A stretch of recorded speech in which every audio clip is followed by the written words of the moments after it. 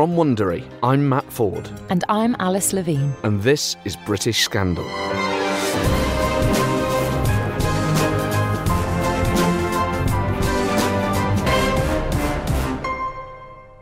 So Alice, in some ways, Maxwell has been our most epic story. Yeah, it kind of spanned the whole of the 20th century. Second World War, Soviet Russia, Maggie Thatcher. Maxwell had a ringside seat in so many of these major world events. But at the same time, this is also a family story. Yeah, he had a huge impact on his children, of course. Ghislaine Maxwell, which is another whole terrible scandal all of its own. Yes, and that's Maxwell the man. But what about Maxwell the boss? What was he like to work for? OK, so who have we got? We have got a Fleet Street legend. We're talking to Roy Greenslade. He was the editor of the Daily Mirror when Maxwell was the owner. He also worked for Rupert Murdoch, and he wrote a book about Maxwell called The Rise and Fall of Robert Maxwell. That's coming up next.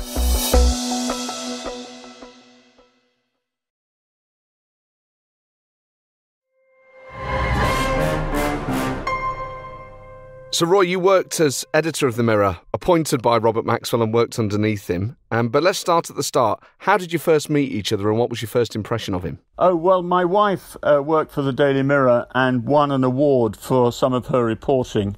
And to celebrate, Maxwell decided to give her dinner, and therefore I was invited too.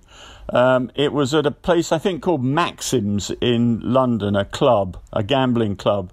And he behaved outrageously throughout the whole thing. He swept us all the cutlery and crockery aside to begin with and said, relay the table to the waiters. He was bombastic and difficult throughout, intimidating waiters, intimidating people at the table, except for my wife, who he adored. And then, so I got a feeling of him just from that one amazing, drunken, wild evening. And did he have a reputation before you started the job? What was your awareness of him?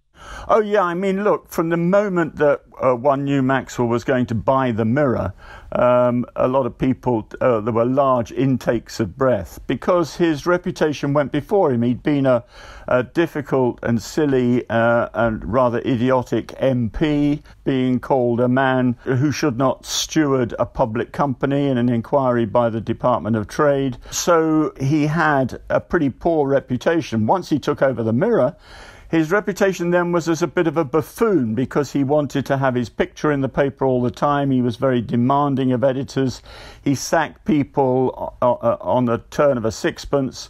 One can hardly believe that I went to work for him and knowing all this, but I had turned down a job for him before that. He'd asked me to be deputy editor of the London evening paper that he'd started, the London Daily News, and I turned that down thinking, I desperately don't want to work for this man. But when he came calling the next time, I'm afraid the editorship of the Mirror, the paper that I'd first read as a boy, the paper that roughly had my politics, the paper that was really, I thought, be turned round, and I thought, he can't surely be worse, as bad at least, as his reputation, and can't be worse than working for Rupert Murdoch. So I'm afraid I walked in, eyes open, ears shut, and decided to pick up the baton, believing stupidly, I can handle him. Unlike anyone else, I'll deal with him fine. You mentioned his time as a Labour MP. He was MP for Buckingham for 6 years. Did he have grand political ambition? And how was he viewed in Labour circles? Did Wilson take him seriously? He was an embarrassment to the Labour Party because he made vainglorious speeches in Parliament. They didn't know what to do with him, so they put him in charge, I think, of the wine cellar, or at least hospitality, where he also apparently misbehaved. But he was boorish. His ideas were protectionist. He was joined that campaign to buy British only, so he had no wider understanding of capitalism. Strange for a capitalist, but he didn't really grasp the nature of the system that he operated under. And so I think within the Labour Party he was shunned largely by the majority of the party, never promoted, of course, never given an inkling of promotion. And of course his views were out of kilter with most left-wing MPs, and yet at the same time he never forged any kind of links with the right wing either. Well, that's what I was going to ask. How much of a Labour man was he? Well, he wasn't really. It was just it was a flag of convenience as far as he was concerned. Look, the most important man in Robert Maxwell's life was Robert Maxwell, and anything which he could do to promote himself in the belief that by self-promotion he was advancing himself and the world would be better for his advancement. That's how he thought. He had, a massive ego. Look, we're dealing here with a psychopath, a sociopath, I don't know which way you'd go, certainly a megalomaniac. And so the greater good for the world was always served by anything which Robert Maxwell did and any position that Robert Maxwell held. So, Roy, you get the call then. I'm guessing out of the blue, a surprise. From day one, did you get a feel for what working with Maxwell would be like? Right, yes, the call itself was very strange. I mean, he called on a Boxing Day morning, about 6:30, 7 o'clock in the morning, and the voice came booming. I mean, like anyone else, I'd had an enjoyable Christmas day the day before, and when this booming voice came on the phone, and I rolled over and said to my wife, cupping the phone, Robert Maxwell's on the phone, we both agreed it must be a friend of ours called Paul Callan, who was well known for imitating Maxwell. So I very shrewdly said, well, thanks, Bob, that's very nice, I will, can I call you back? He gave me his number. Noreen knew the number. She said, yeah, that is Maxwell. Even then I thought maybe Callan's up to tricks and he knows the number and I'm going to get... So I rang him back 10 minutes later and he said, I want you and your lady wife to come and see me at lunchtime. Now, at this moment, I didn't know what he wanted. And when we went up to his, 10th floor flat next to the Mirror Group, and we're talking about Boxing Day morning, remember, no one else about, I think both Noreen and I fell back on the sofa when he said, I have the honour of offering you the editorship of the Daily Mirror, in that very ponderous tone that he had. And I mean, both Noreen and I knew well the editor who was there, had respect for him, and had no idea. And I think we both said, but what about Richard Stott, the current editor? He said, I've got big plans, we've got big plans, Richard and I. So it wasn't as if I was really even robbing someone else's job. He seemed to be suggesting that he was going to look after him. So I still was wary. The whole performance that day was extraordinary, and I wanted time to think about it. And he said, I have as much time as you like. Call me later. In other words, make up your mind straight away. I think we went home, we discussed it, all the possible parameters of difficulty that we would face. I mean, my lust, and I agree that's a bad thing to go on lust, but my lust for the editorship of the Mirror persuaded myself that I would be okay. So I'm afraid I gave in to wild ambition. I was very happy in the job I had. I was number 3 on the Sunday Times. I'd been there 3 years. I was enjoying the job. I got on well with Andrew Neil, the editor, and I was well placed, perhaps one day, to have even advanced there. So, I don't know. I threw it all up and decided to take it anyway. The relationship between proprietor and editor is always a fascinating one, particularly when it's Robert Maxwell. Was he hands-on or hands-off as a boss? He only knew hands-on. I'd been used to working at The Sun and at the Sunday Times, where everyone was always second-guessing, I suppose, Rupert Murdoch in one way or another. Even though I worked with tough editors, Kelvin Mackenzie at The Sun and Andrew Neil at the Sunday Times, and they handled Murdoch pretty well. But Murdoch really didn't interfere that much. When I got to the Mirror, I found that Maxwell micromanaged every area of the place. In every way, he interfered. He interfered in the advertising, he interfered in the management, he interfered even to the extent of sacking, sports reporters or news desk flunkies and so on. Anyone that he could lay hands on at any time, he tried to sack. There were difficulties about reinstating them afterwards, or even pretending you'd fired people when you hadn't, and so on. He wanted to know what was in the paper. He wanted to be involved in every aspect of the running of the paper. So he was the most interfering boss one could ever imagine. He really basically wanted to be the editor, and at the same time he didn't have any of the skills to be editor. He had wildly impossible views about what should be in the paper and what shouldn't. And wildly, of course, grandiose views of his own contacts and ability and so on. I mean, he had no political grasp at all, beyond a lot of help from a senior man called Joe Haynes, who was his biographer, of course, and was the leader writer of the Daily Mirror, and he took most of his political sounding from Joe.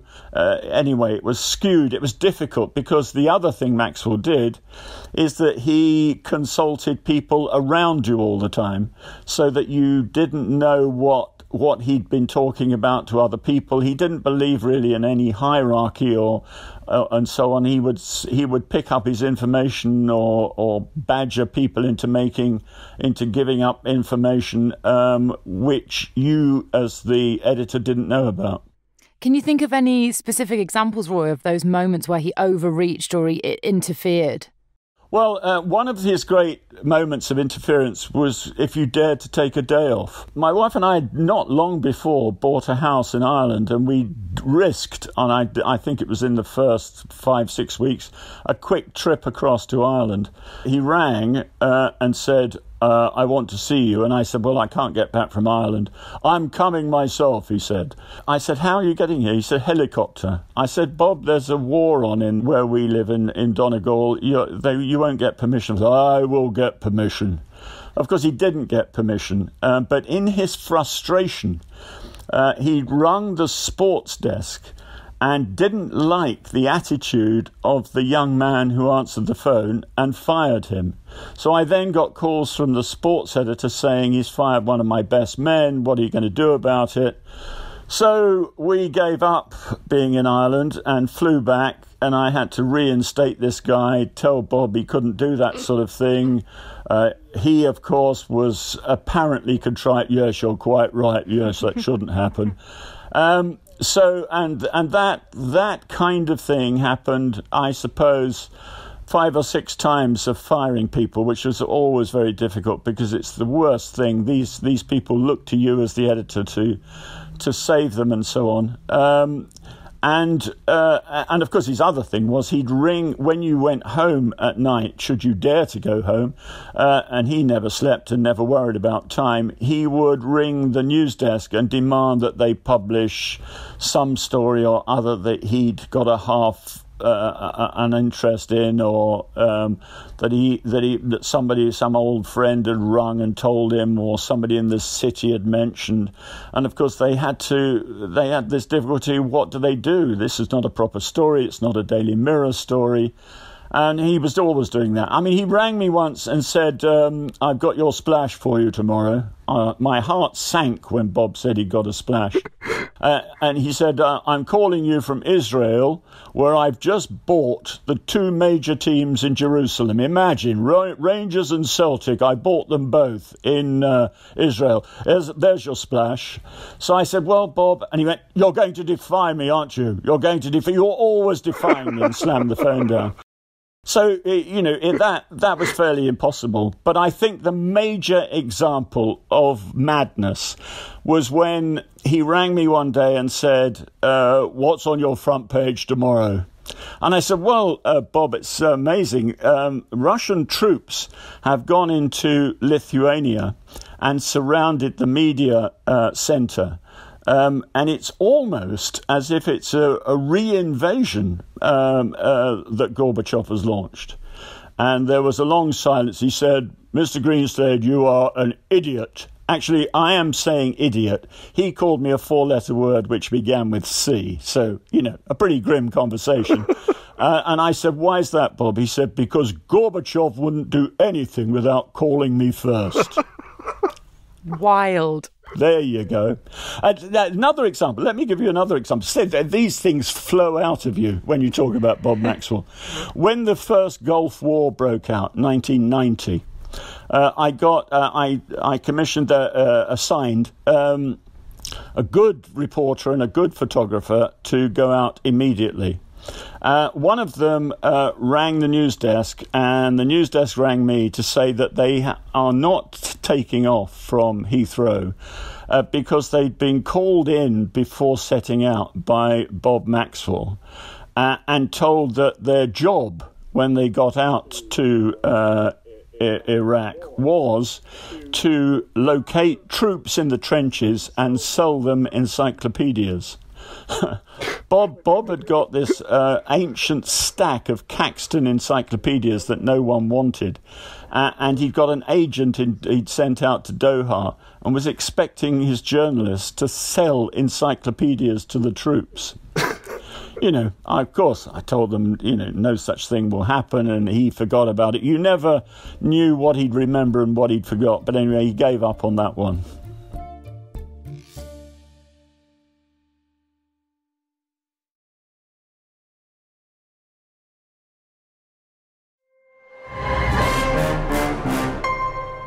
Some of the things he got involved in, at the time, tabloids had all sorts of competitions.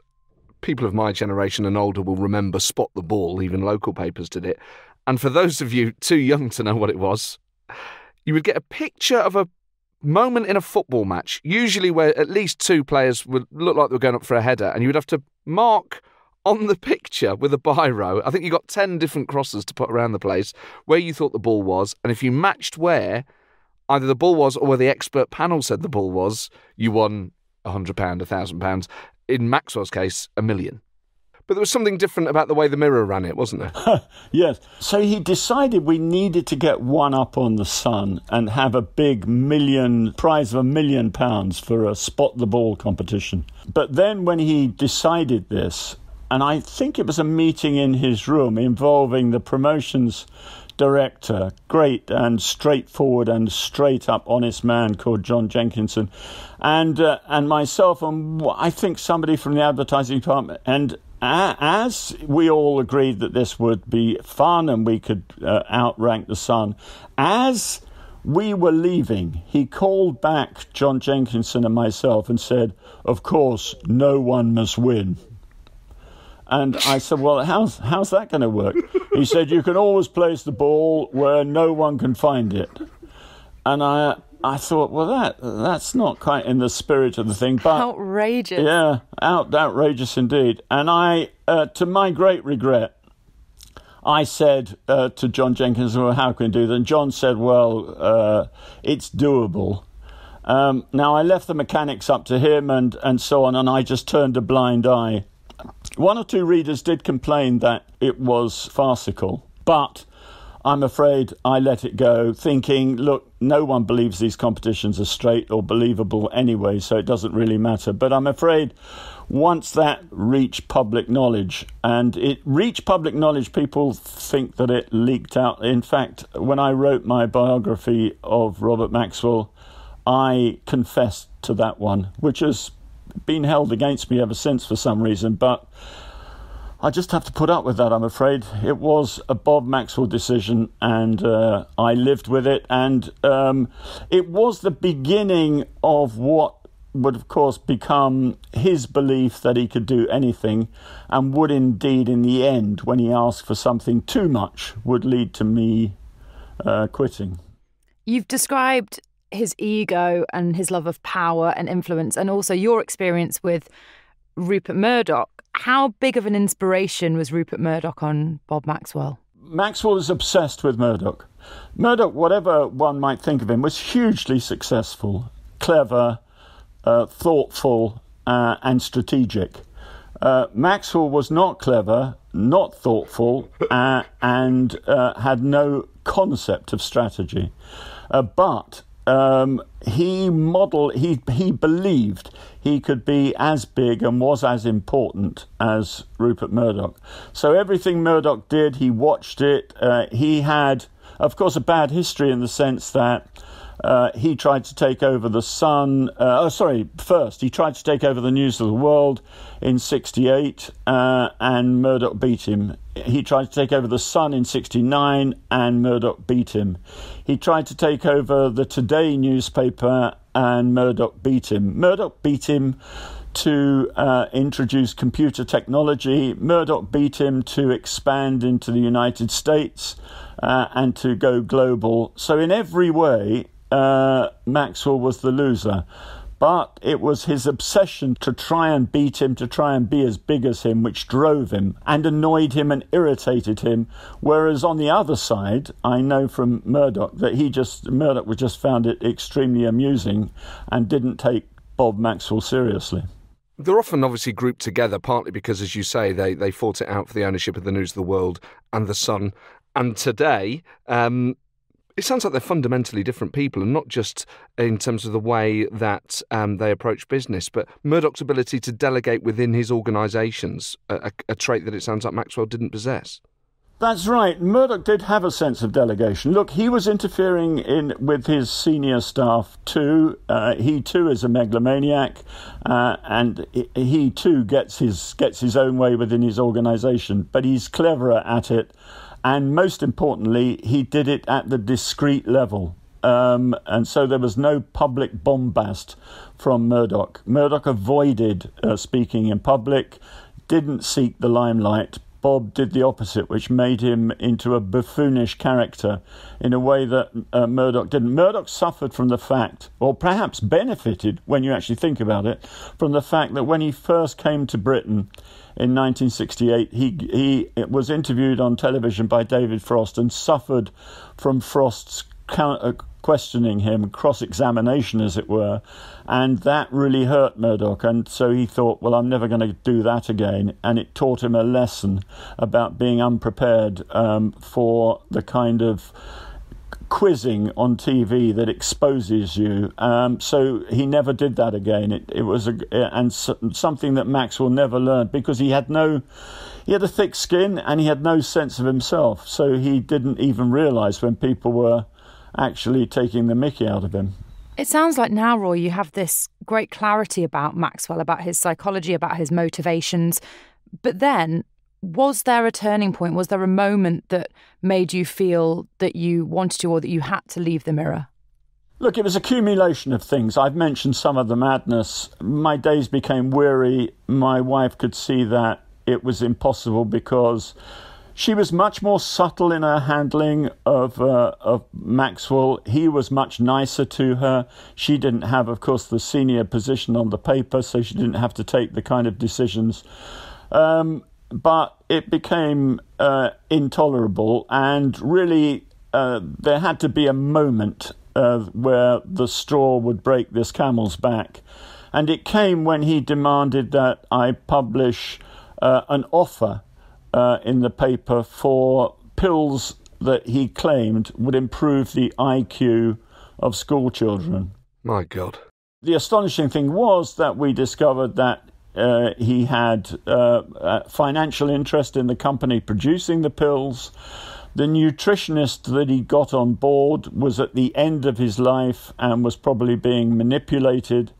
And I had a terrible feeling about the kickback, the backlash that would come from persuading people that giving tablets to their children day after day to improve their IQ would really, I just didn't feel, I mean, I could stand over Spot the Ball as a bit of nonsense, but I couldn't have people across Britain forcing their children to take tablets on the basis that they would improve their children's school performance. So I just refused point blank to publish it.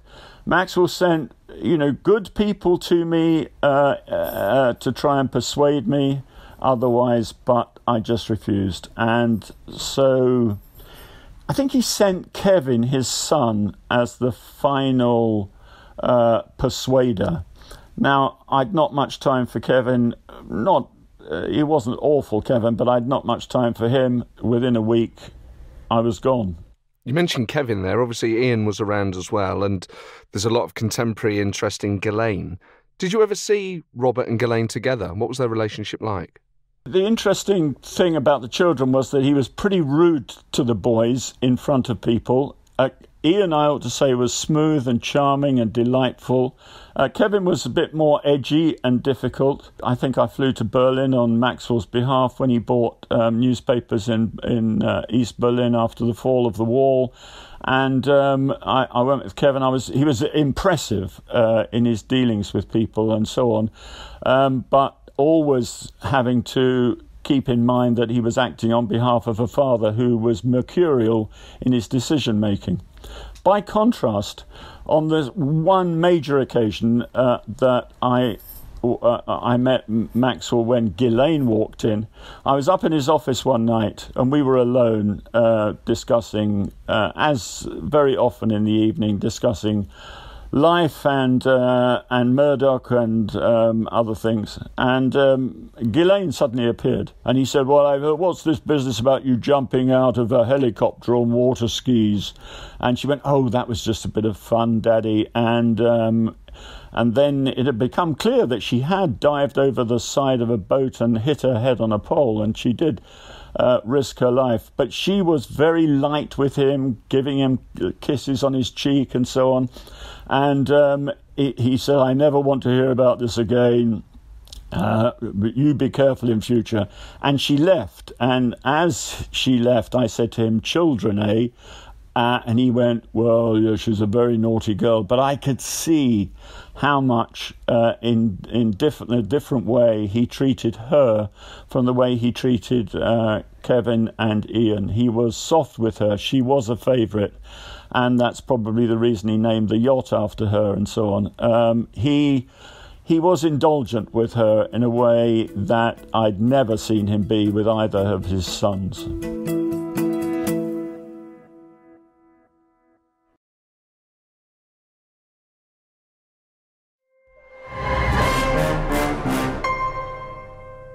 Did he ever talk about his background? Were you aware of his childhood, his upbringing?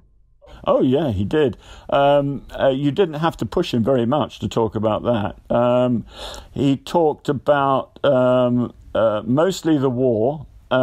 He said how he'd found it necessary to kill people in the war, to execute, in fact, someone, a mayor, I think he talked about. I think that's on record somewhere as well. Occasionally, just occasionally, he'd talk about how he'd made his way across Europe, but he didn't talk about the Holocaust, to me anyway. There was no reference really to what he'd lost.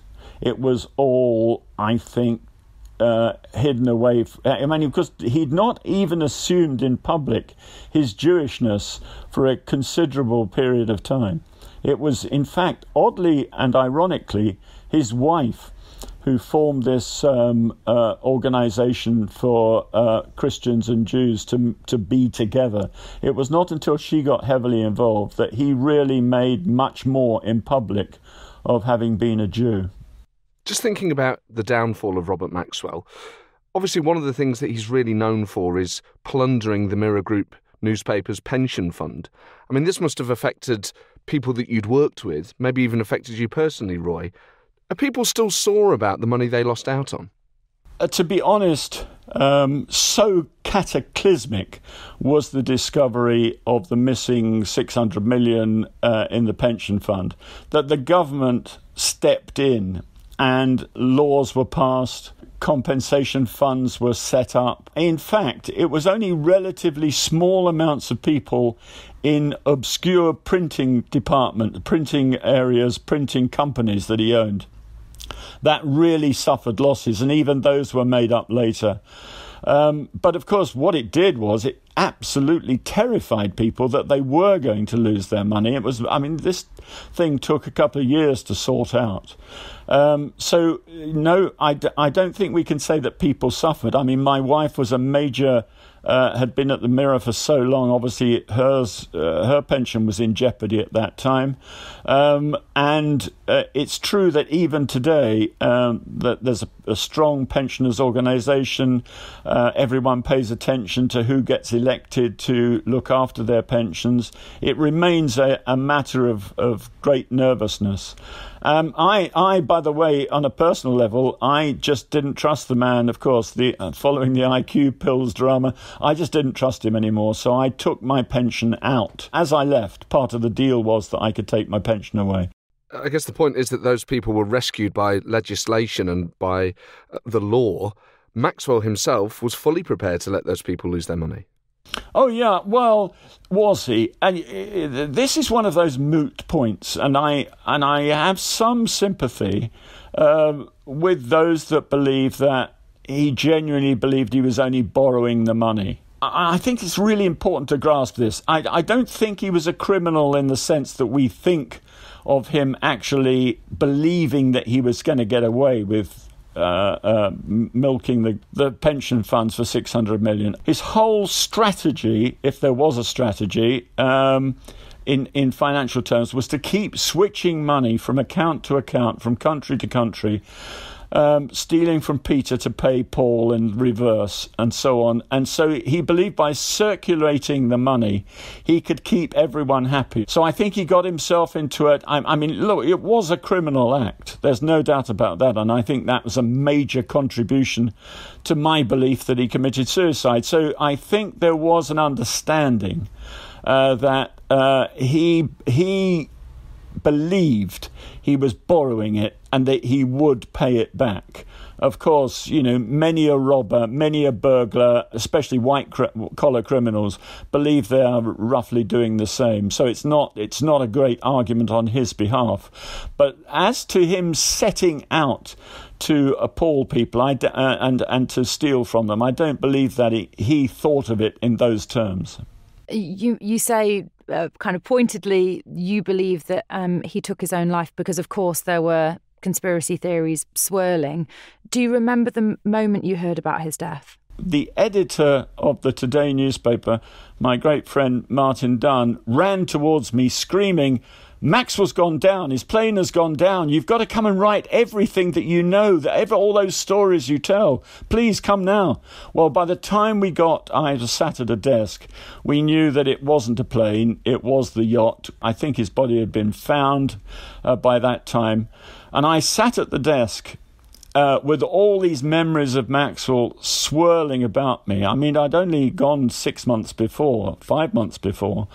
And for the first time, and indeed the only time in my journalistic career, I couldn't, at that moment, write. I couldn't perform in the way that I'd been trained for all my life. And I had to call my wife and say, "Look, I did some notes. Can you fax them to me?" Those great days of fax machines. And a sort of very faint group of notes came across, and that stimulated me back into action. Not one of my greatest pieces.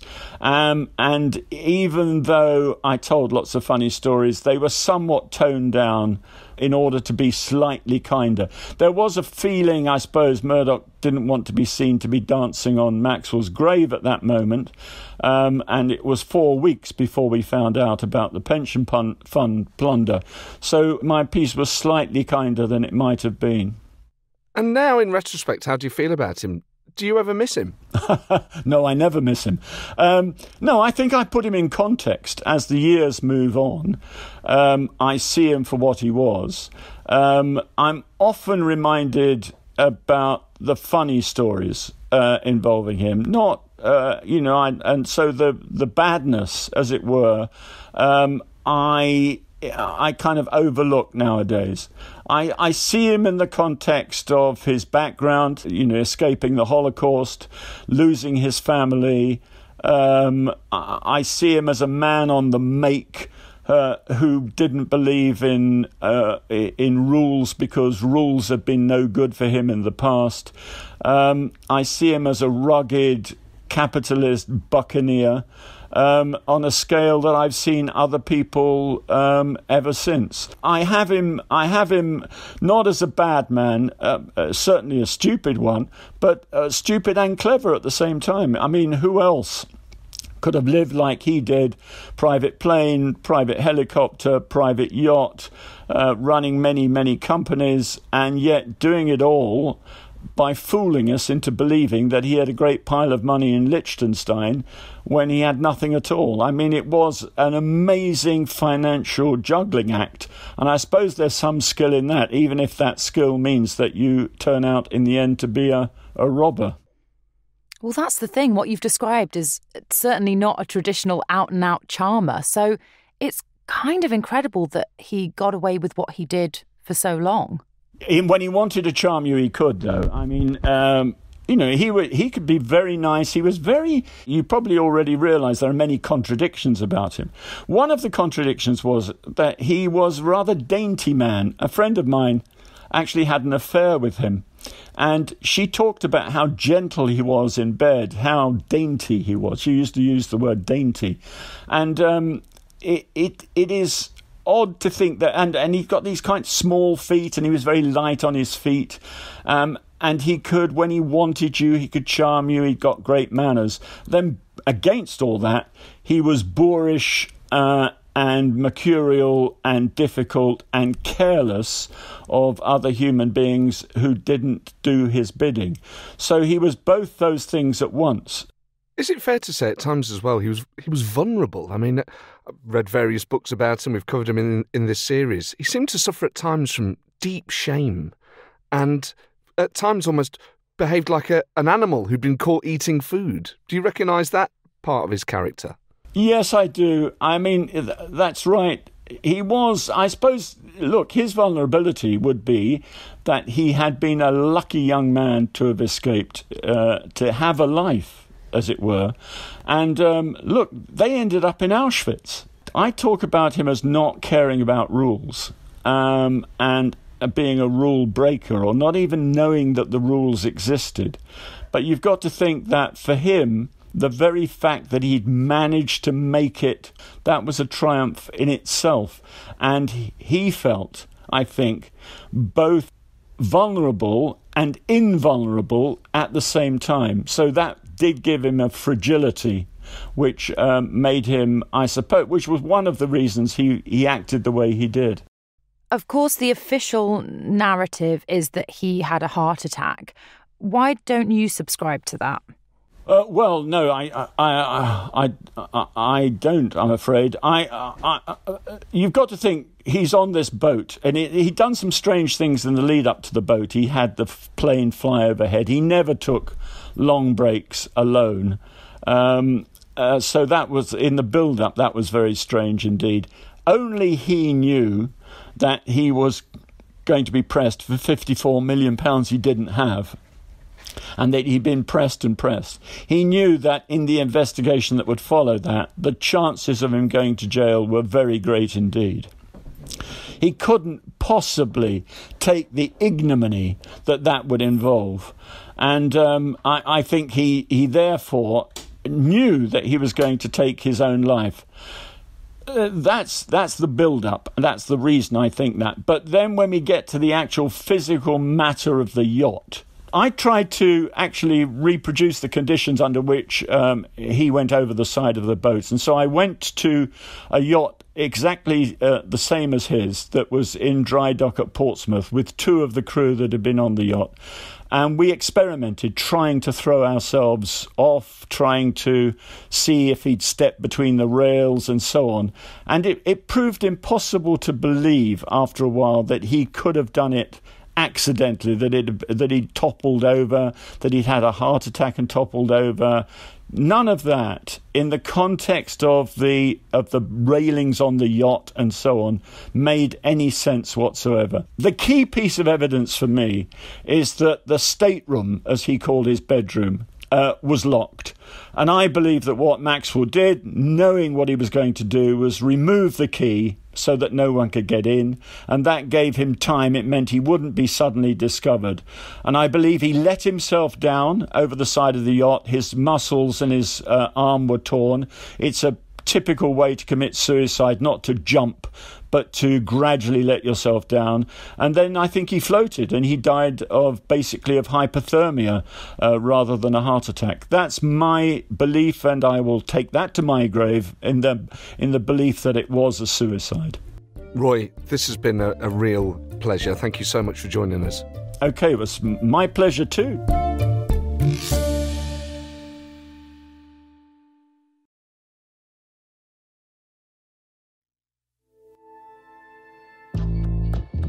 Our thanks to Roy. His book is called The Rise and Fall of Robert Maxwell.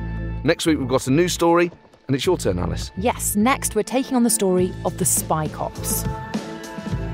This is the final episode in our series, Maxwell. I'm Alice Levine. And I'm Matt Ford. This episode was produced by Dee King. Our senior producer is Joe Sykes. Our executive producers are Jenny Beckman, Stephanie Jens, and Marshall Louis for Wondery.